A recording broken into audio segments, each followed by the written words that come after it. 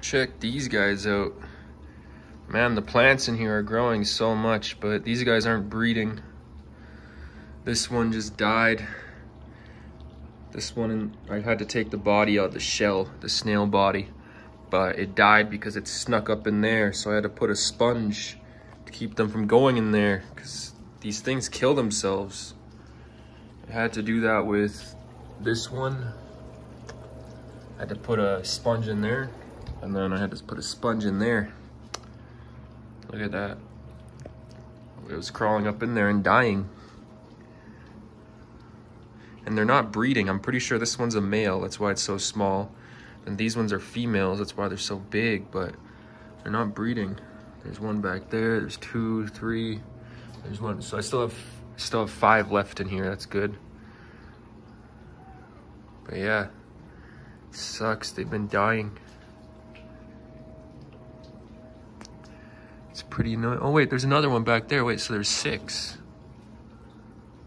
Wait, I still have 6 left? Huh.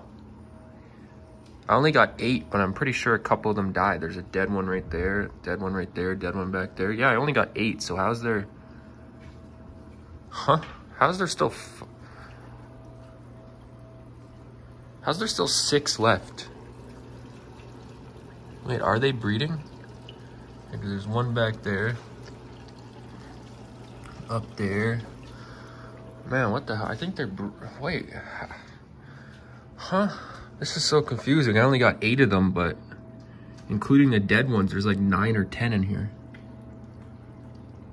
There's no eggs. There's no eggs on the roof.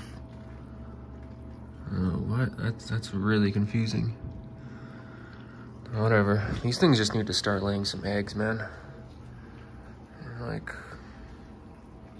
The plants are doing amazing. You can see all the roots. All of these are roots that are stretching down, trying to go into the sand, because they're trying to create even more plants. So the plants are doing amazing, but the snails are another story because they keep dying.